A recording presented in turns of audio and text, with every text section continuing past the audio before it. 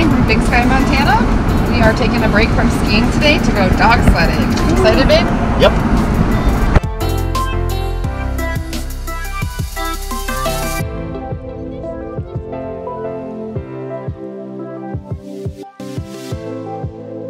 Hello, good morning. All right.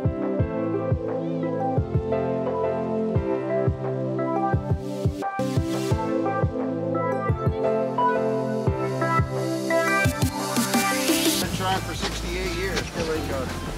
Yeah. And let's see, what I like to do, just introductions first. My name's Jim. We've further north. We don't live here with the dogs. We live way over there next to the foot of that other mountains you can see down the Madison Valley. And these dogs, most of them, not all of them, but the biggest majority of them came off of somebody's long distance race team. Long distance races start at 500 miles and go from there. Wow. So they didn't make their race teams for various reasons. We buy those dogs. They try not to sell them to recreational mushers, stuff like that. They don't want people breeding them. Say, I got Jerry Willemeister's dogs and this is their dog and all that. They don't want that. You reach behind the dog, grab a long grain tug line, and you always want to hang on to this the most you can. Most of these dogs aren't going to stand anything like this for you. Manny bribes this dog with jerky. So that's why Hopsing keeps following me. Hopsing. All right. The only time sled dogs bark when they're running is on television. In real life, it's as quiet as it is right now. We stop out there on the trail with the team, they're going to do a lot of complaining. You get going, they're pretty happy, okay? And so when we start hooking up here, and at the end of our talk, you can hear it. They know the routine pretty good, and they'll start piping off. We start getting the dog. Pretty quick, it becomes a din, and you want to get out of here.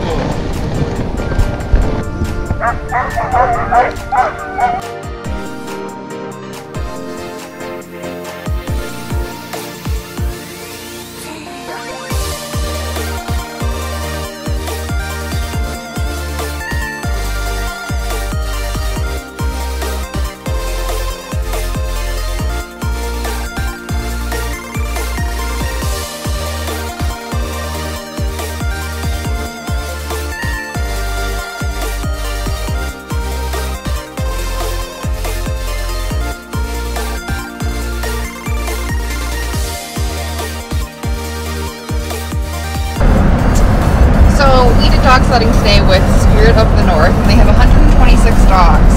And in the summer, they will drive them up to Alaska, actually, and then they go via glacier tours up there.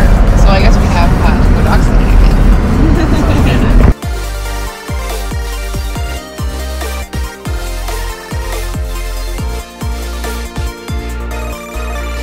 We just got back from dog sledding, and it was like one of the coolest experiences we've ever had.